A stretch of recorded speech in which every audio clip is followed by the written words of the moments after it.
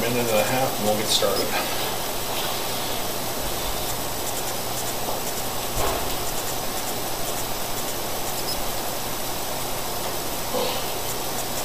You're the second person I've met in the council wearing service stars, myself. I've noticed that.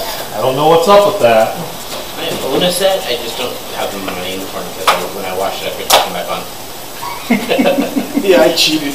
I measured all mine out and put dots on my shirt that don't wash off. That is awesome. Nice. That was like, yep, Totally proactive. I wear my yeah. veteran star, but I always forget to put the other ones back on. About the third time I had to measure them, I'm like, nah, I'm done with this. It's not a bad idea. At least you haven't consolidated. A lot of people will consolidate to a single blue star because you can add them all up and use the blue star as the cumulative number. Oh. But then it's like, oh, you only Yeah, but yeah, got 19 for blue. That's not very exciting. Yeah, because then you're not saying what you've actually done. Like, this is my resume. This is the experiences I've had. This is my time. Yeah. So, when I talk about what it was like in Scouts, I know. see? I've got them. So I'm AJ Grantham, K6LR. I am an owl from last year's June course, and this is part of my ticket. I was presenting this class on radio scouting. There we go. First of all, introductions. I've introduced myself. Go ahead and introduce yourself. All right. I am Jonathan Platt. I'm a bear. Owls are friends, not food. W6 106 15 2. Was my course. Josh, from Middleton, Idaho. Scoutmaster, also on the Cub committee, and just looking at what we can get our boys doing because they're getting rather bored and antsy as young boys do. Absolutely. Awesome. I'm Ken Anderson. I'm the Cub Master for Pack 22 and for Pack 10. I'm the committee chair for Pack 55, and I'm the religious settlers coordinator for the Oregon Trail District. And I'm just interested in finding out what scouting, because as I came up through scouting, radio was nothing. Right. So when I saw this, I'm like, oh, I'm doing that. Awesome. So, what do you guys want to learn? Everything. Okay. I can go as in detailed as possible, or I can give you a brief overview and have you out of here in 15 minutes. Let's start with an overview, and then we can go into detail. Okay. I own a ham radio unit that is just gathering dust, and I should Most probably of them do something with that. Okay. And I know there's an exam I have to pass in order to use it legally. We'll talk about that. Yeah. Okay. How to pass such a thing would be good. You're not licensed, and you definitely are not licensed because you don't have any exposure. Okay. I'm interested. You're the target for audience for this course. I've been interested for a long time. In fact, I used to work for the county, for the sheriff's office in specific. I worked for the sheriff's office where we put all the MDTs in the emergency service vehicles. And as part of that, I gave a presentation to one of the local ham radio clubs. And I got so interested in ham radio at that point, and I've done nothing with it since. So I'm interested. Awesome. We're recording. Do you mind? I already asked Jonathan. So my ticket counselor decided to move to Utah. So nice. He's proving that we had this course. Yeah. My $8 clicker. There we go. Yeah. Thanks, Amazon. So with STEM, the next step is STEAM. So science, technology, engineering, and math. You add the A is arts and design. So with the science of RF, which is radio frequency, which is how it works, the technology of these neat little digital transceivers that I can use to talk around the world. Engineering, got some drawings up there. How to build a tower. How to get everything in place. The math, how tall does that tower need to be? When I build an antenna, what are the dimensions of it supposed to be? Arts and design. Okay, I just talked to someone that doesn't speak English. How did I talk to them?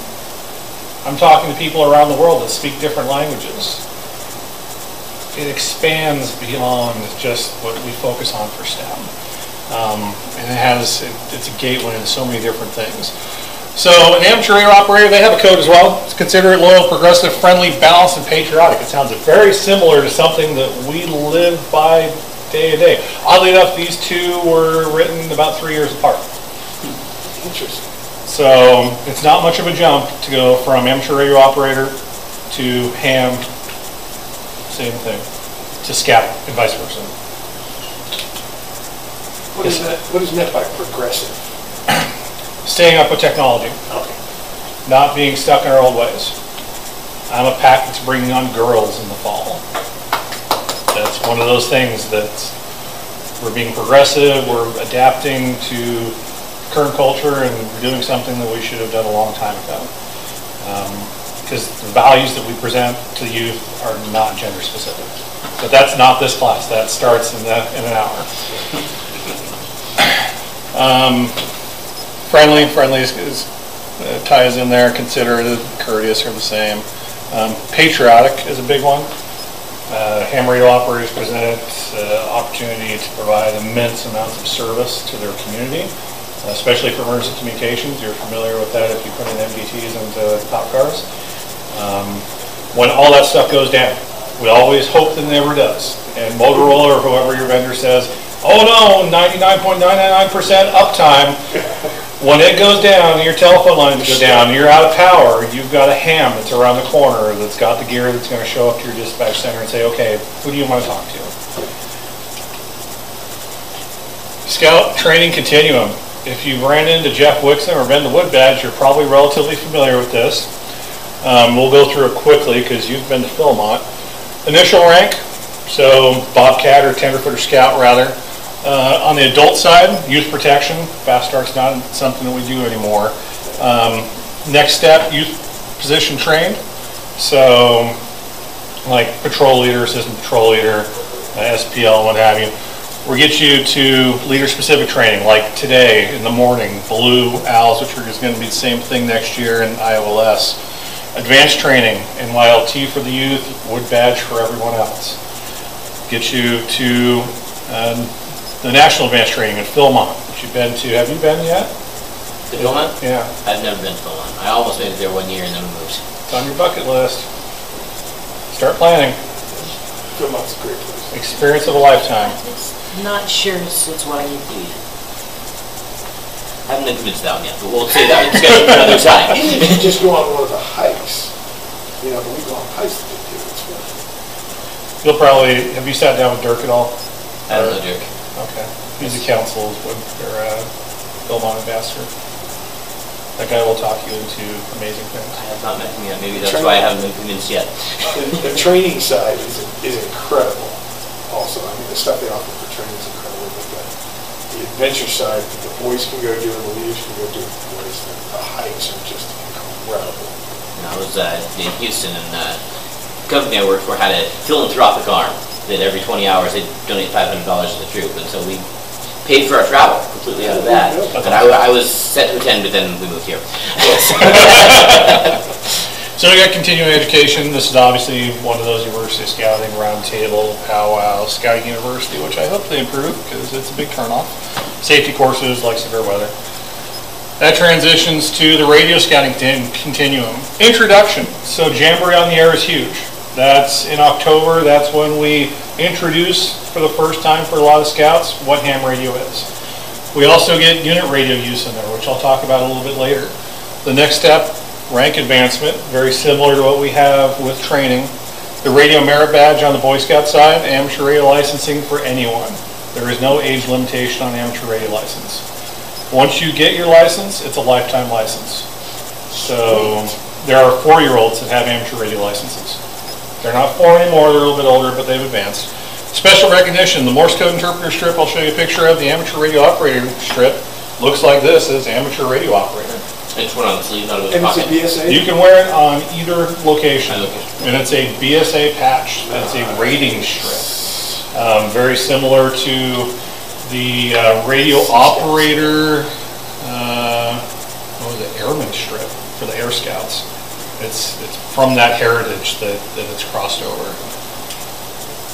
So Jamboree on the Air, largest scouting event in the world. 1.6 million scouts participate in it.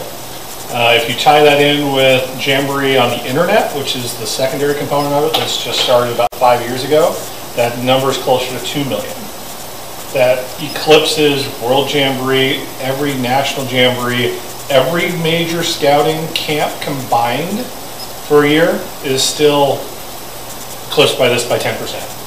Wow. This is where scouts talk to other scouts all over the world.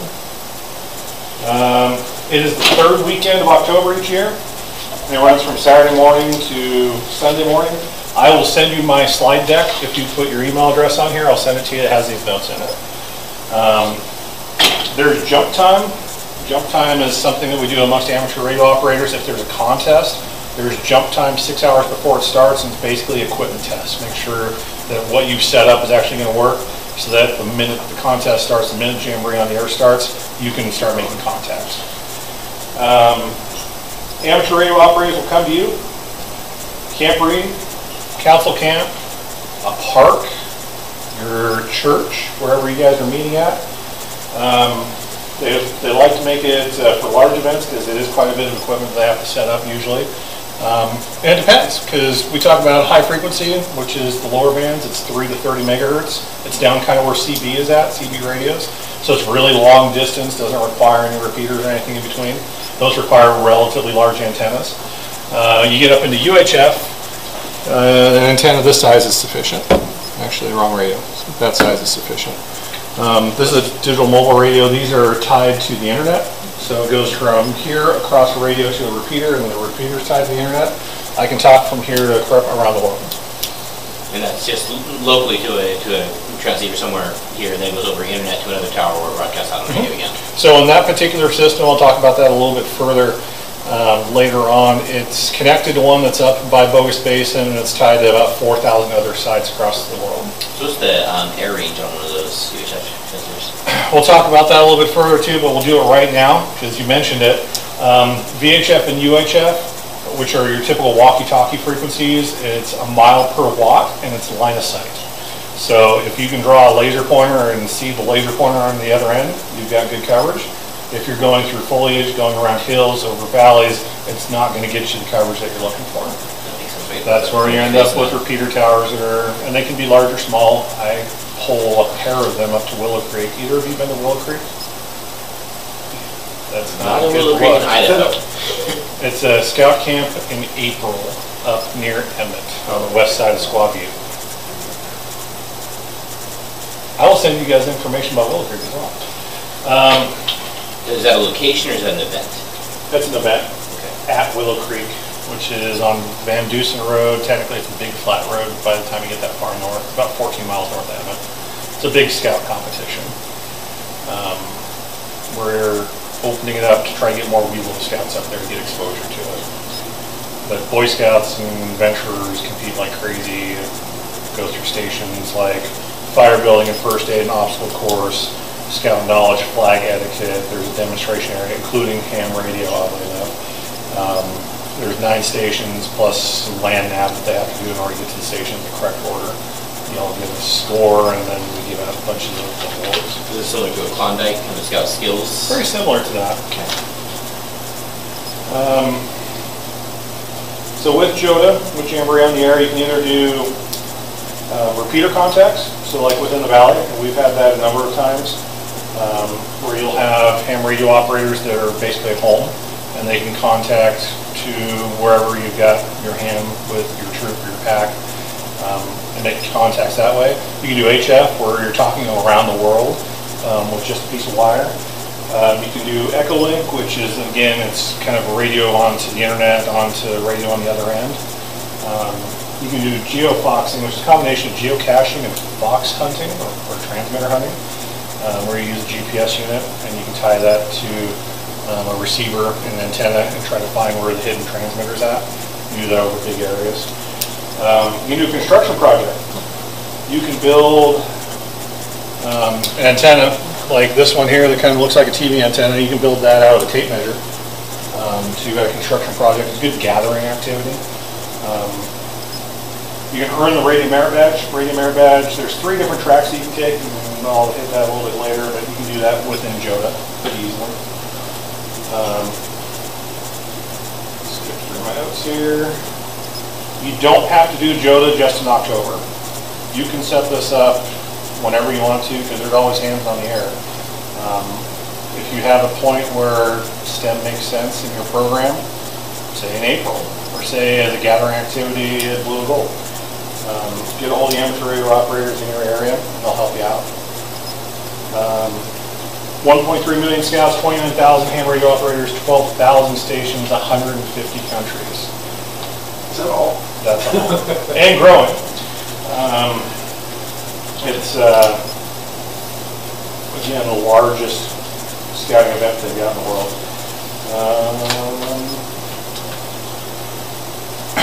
Quick reference card. So this is a card that I'll email out to you.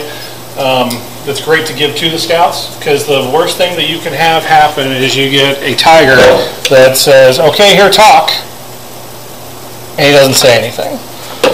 And the other end doesn't know that it's a 6-year-old boy that's, frightened from here to next week. So we give them a reference card. We give them some basic information, some questions, so that they actually are not getting that deer in the headlights look. So name, city, that's you, the scout. Today's call sign, so in my case it'd be K6LOR, the phonetics, Kilo 6 Lima Oscar Romeo. If we want to use more phonetics, here's the list right there. There's some shorthand codes that we use in scout or in ham radio. So like QTH is what is your position or what's your home. CQ is your calling, so like CQ, CQ, CQ. That makes the other stations know that you're trying to call and make a contact. 73 is best regards, that's kind of an aloha or goodbye. And then 45 different questions. What's your favorite color? What are you guys doing this afternoon? What's your favorite football team? It's kind of icebreakers to get them to start talking. These are super easy. They take up half a sheet of paper. They're much easier to read once they're actually printed out, just not up on the screen. But it's a great way to get that conversation going. So contact local amateur radio operators well in advance. Now I can put you guys in touch with wherever it's Hoot Gibson in Middleton. I know for sure he lives out in Purple Sage. And I can find someone that's relatively close to you. The LDS Church has an insane number of amateur radio operators. It's a point of emphasis for them for emergency communications, emergency preparedness. Some of them better trained than others. Yeah. So there's that. Try to make sure you have a balanced JOTA program. So it's great that they show up and they get on the radio, and then now what do they do? So have some activities that they can do, antenna building, there's construction, fox hunting, different things like that. Make sure that you appreciate your ham radio operators, because this is a good example of most of the old guys that do amateur radio are really old. And they're more than happy to come out.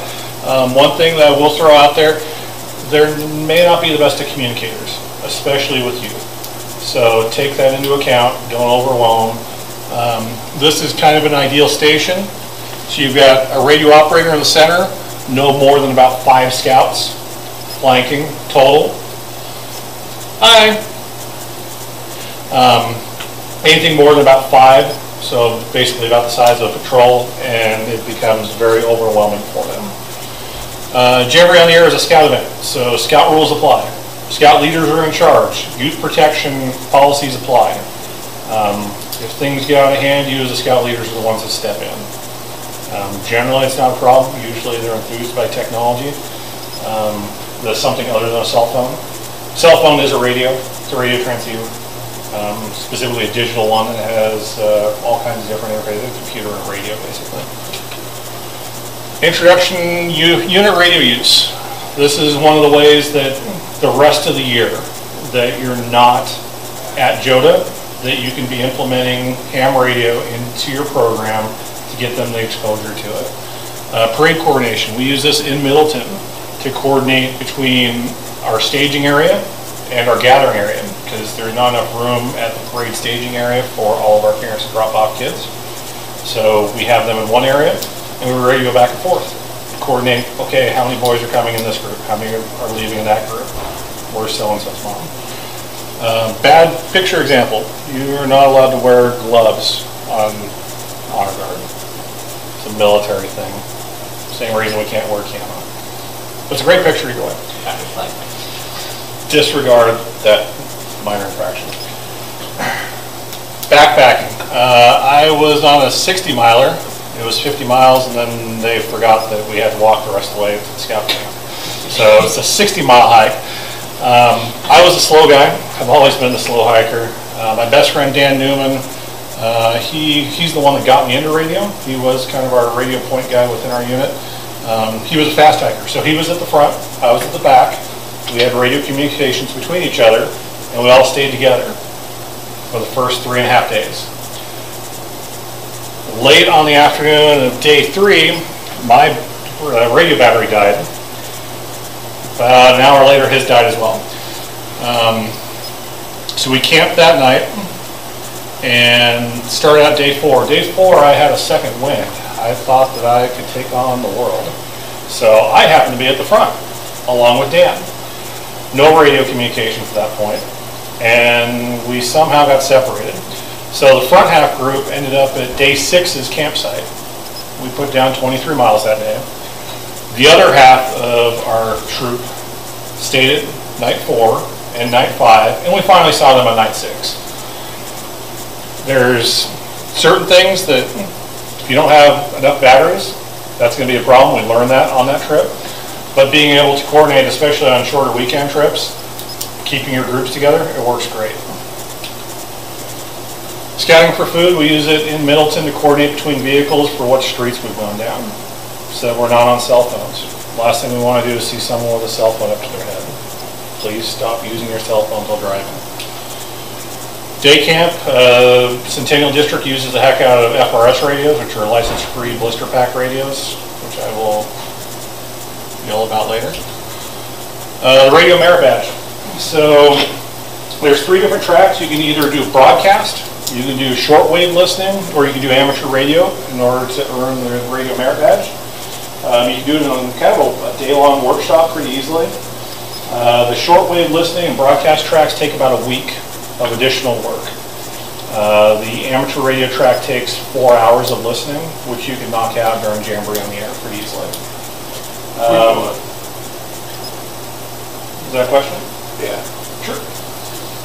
I'm assuming that the Morse code in that merit badge is BSA? Yes, it is. I hadn't even noticed that. I thought that was just Great catch. the reflection on the glass. I've been doing this 22 years. That's the first time I've noticed. Thank you. The programming merit badge also has BSA and binary on it. Does it really? Yeah. That's pretty awesome. So there are 2 different types of merit badges that teenage boys like. Easy ones and ones for evil. This is an easy one. Boys jump all over it. I dropped in at the Milton Merit Badge Clinic. The gentleman that was teaching the radio merit badge, it was standing remotely. Wow. So No, it wasn't a very big group either. It was a tiny room. 10 people at max. So here's a trend. 18,000 drops down to 9,000. Right around 1985, they removed the Morse code requirement. You used to have to know Morse code in order to be able to earn the merit badge. They also added on the shortwave listening and broadcast tracks, so you didn't just have to do amateur radio. It's been steadily going up. Last year, it was somewhere around 78,000 is what 2017 closed out at. So it's pretty high as far as the number of merit badges that are earned with radio. Any guesses on who this guy is? Samuel Morse. He is. That's awesome. Do you need to know Morse code in order to get an amateur radio license? I don't know. You no longer have to. Morse code is a helpful, it's CW or continuous wave is the name of the mode. Very helpful when you're in really bad band conditions, when it's very noisy. If there's solar storms, that's a great time that only Morse code will work. The other 95% of the time, this stuff works just great, regular voice. Digital modes are actually getting really good for working with weak signals. So you don't need that. Hamexam.org is an online test practice website that you can go through practice exams. The basic license class is called Technician. It's 35 questions. It's taken from a question pool of 550 questions. Those 35 questions are asked differently, but the answers are in the same order. It's all multiple choice. The key with getting on the amateur radio is listening to existing amateur radio operators. So get a radio and start listening. Get your license, and then the other 90% is once you're actually licensed. Like I said, 4-year-olds have mastered this exam. It's not super difficult. It talks primarily about what frequencies you're allowed to use, which most radios will only allow you on those frequencies, and what not to say. So you can't do music, you can't use foul language, you can't broadcast to yourself, because there's different classes for that. Sirius XM would be a good one for swearing, and the FM service would be what you would normally use for broadcasting just to other people. One-way communication. What do you mean that you can't broadcast to yourself? You have to have two-way communication. So you have to be talking to someone or something else. So leaving a voicemail, someone else is going to listen to it. That's one thing. But just setting up your radio station and playing the music that you want to hear while you're out and about, not allowed. Gotcha. There's other radio services for that. So hamexam.org, go on there. It takes probably a week to go through there, 20-30 minutes a day to go through the exams and get a feel for what the basic operating principles are. You can also buy a book, you can do a CD, you can watch videos. You're still going to the same exam. Once you've completed to the point where you're getting good passing scores, 90% or better, you can go to Food to Store, which is in Meridian.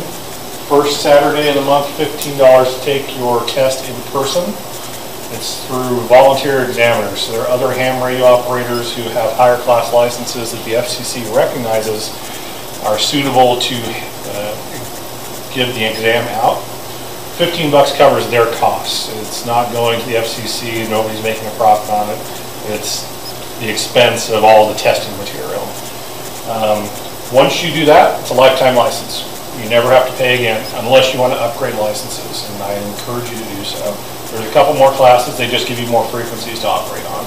I've heard RCA stores also run the exams every now and then. Possibly. I know at the state convention, the ham radio state convention is the 4th weekend in April, I believe. That's out towards the airport or the conference center. They usually run a licensing exam on Saturday. So it used to be that it was at Radio Shack stores and it'd be like every month or every other month.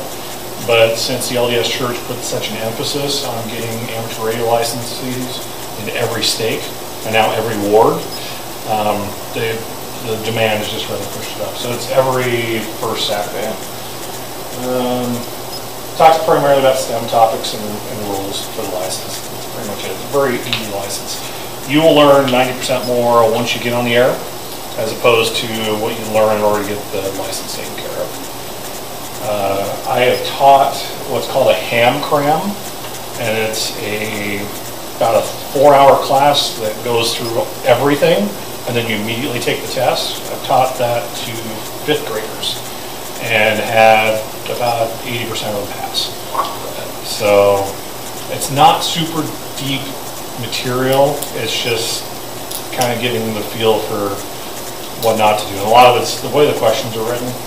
It's like, okay, well the first 3 answers are there's no way it could be that, and these 2 maybe, and then you just try to choose your best answer between those. Special recognition. So the amateur radio operator rating strip, which you can either wear on the right above the quality unit, which I need to buy, or above the Boy Scouts of America. I'm not sure what the order is on those between interpreter strips and like the legal trace trainer. Yeah, whoever sews them, hopefully will know. The other one is the Morse code interpreter strip, which again is above Boy Scouts of America. That one you have to know 5 words per minute, and that is at the unit level. So your unit will determine whether a person qualifies for it. I do not speak Morse. It's not my thing. I've tried, and I just can't get it. So, but I know a lot of people that do, especially the old timers, especially in military service, where you had to know it. So there were 6,800 of the amateur radio operator strips sold the first year. About 1,200 of the Morse code strips sold last year. Middleton, there are 62 hams and 1,800 homes. It's 1 in every 29 homes. Within the 1 by 2 mile grid of Capitol High School, there's 190. There are hams everywhere. And a lot of that has to do with either technology, because it's in their field, it got them into the field that they work in, or emergency preparedness. A lot of it is emergency preparedness. The preppers are killing me right now. They are overly ambitious, and they've taken over the waves. So, yeah, it's good to be prepared. Yeah, I was going to say, there's one thing about being prepared. Being a prepper is just... It's just another step. I have a lot of respect for another scouter, and he's full-on prepper, and I'm like, you're killing my show. This is a term I don't even know. Maybe I want to step back from that even further. So what's the difference between red and blue dots there? It's male and female. Good question. I know I wrote it down for some reason. So why do they do it? Emergency preparedness, community service, preppers, political issues in third world countries. There's a lot of amateur radio operators in places except for countries that don't allow it, like North Korea, Iran. Gee, I wonder why. And then there are even still some there. International goodwill. It's one of the tenets of amateur radio, and then STEM. You said there are 150 countries about that are using it. Mm-hmm. Do we know where the areas of the world are that they're not? Is this kind of an African thing? It's not in there, or is it more predominantly used there? Is there an area of the world that's, because we're missing about 50 countries There's in the world. 4 countries in the world that do not allow amateur radio at all. Okay. And they are your typical nuclear wielding dictatorships. Yeah. So North Korea, Iran, Libya at one point, and there's another one in Africa. But pretty much every other country in the world has some form of amateur radio. Okay. A lot of the technologies that we take for granted now were pioneered in amateur radio and then commercialized.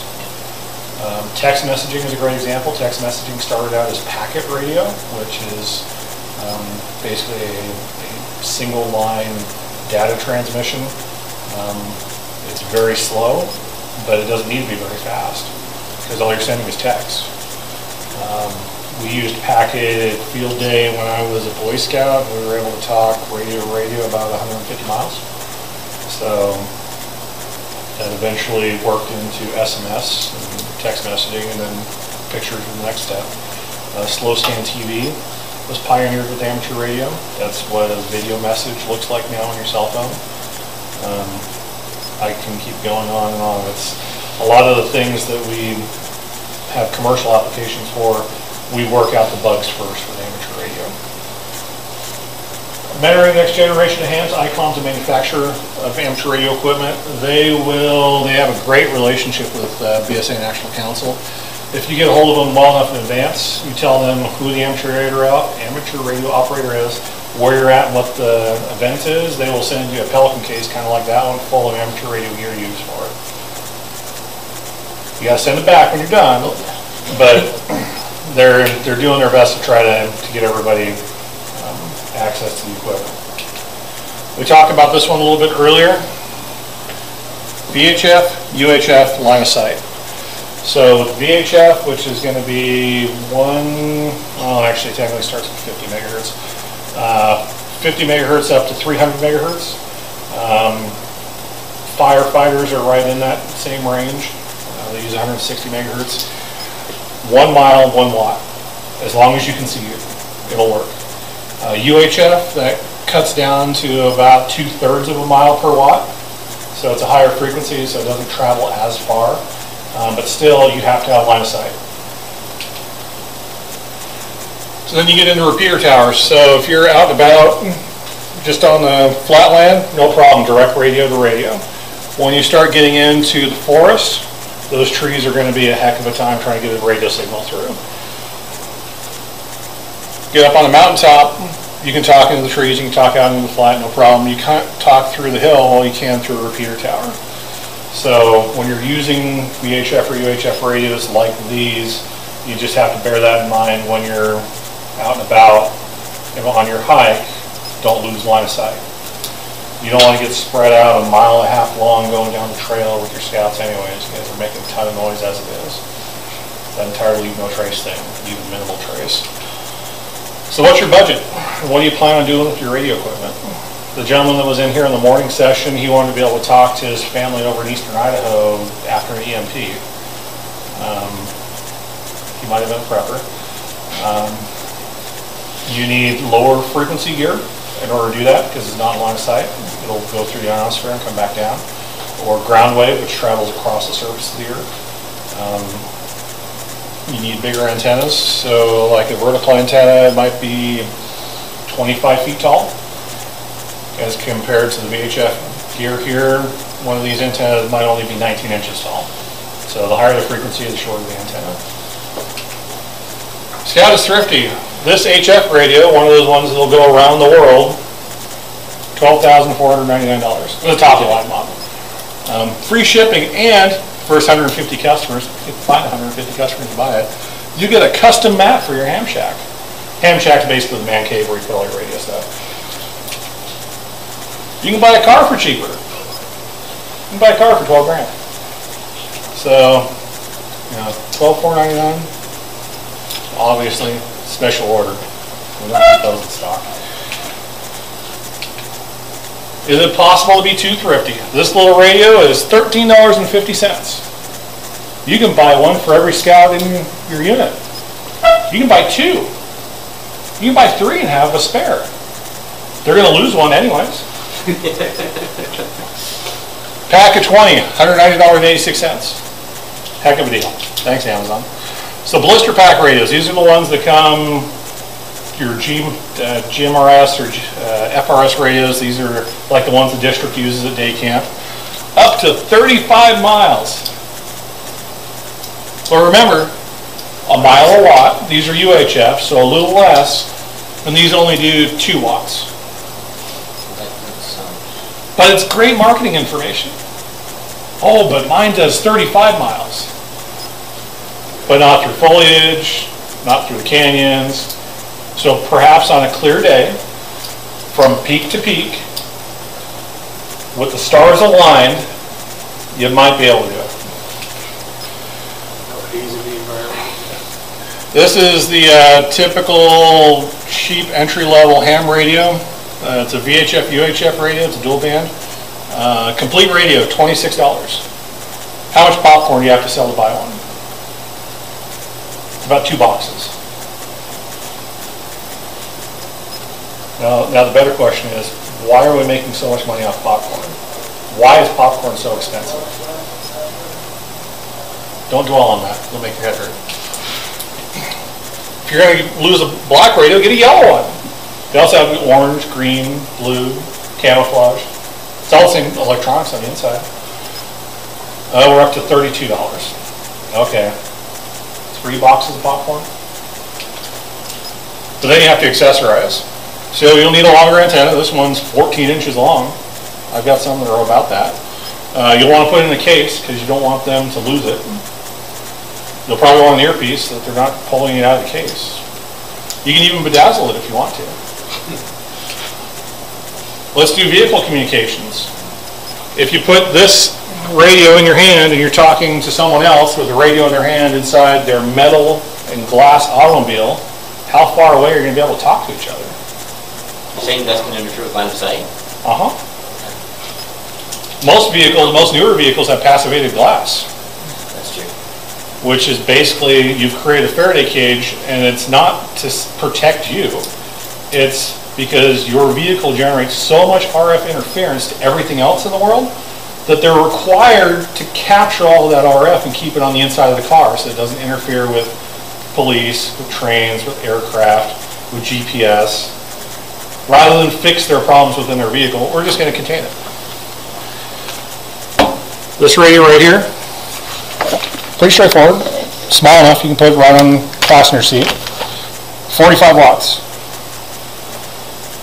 Line of sight, still, you're 15 to 20 miles pretty easily. You have to install an external antenna on the car? We're talking about antennas, how convenient. So, you can drill a hole. All the old timers, all you got to drill a hole. 3/4 inch NMO mount, right through the roof. Got to be in the center of the roof. You can put a mag mount right next to it, and it's only 0.02 dB difference.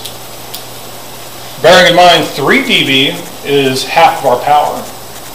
So 0.02, well, that's negligible. I'll take that.